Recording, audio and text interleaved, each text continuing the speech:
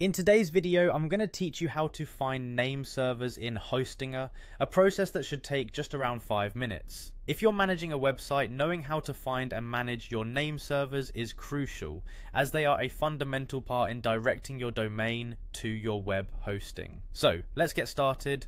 First things first, you'll need to navigate over to the Hostinger website. Hostinger is an excellent platform known for its user-friendly interface, so this should be a straightforward process. Once you're there, look for the login button, usually located at the upper right corner of the home page. Click on it to access your account. Make sure to enter your credentials carefully.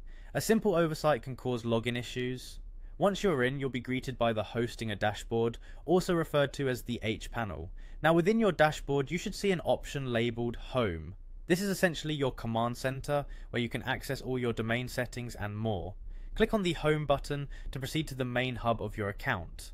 Next, you'll want to manage your domain, so look for an option that says Manage.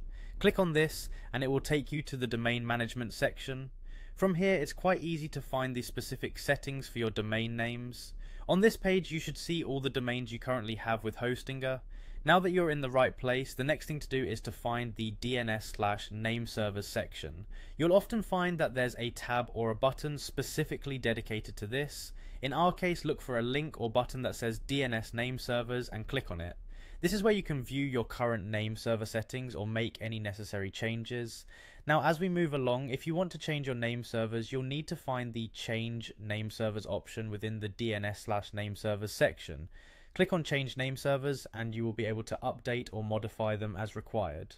Here you can input the new name servers provided by your hosting provider if you're using custom settings, or simply verify the existing ones. And that's it, you've successfully navigated through Hostinger's platform to locate your name servers. Remember, managing your name servers is crucial for ensuring your domain directs to the right hosting. Be sure to double check any changes you make. If you need further assistance, Hostinger's support is quite commendable, offering various resources and help options. I hope this guide has been both easy to follow and helpful. Thanks for watching, and don't hesitate to explore more of our tutorials for additional tips on managing your online presence.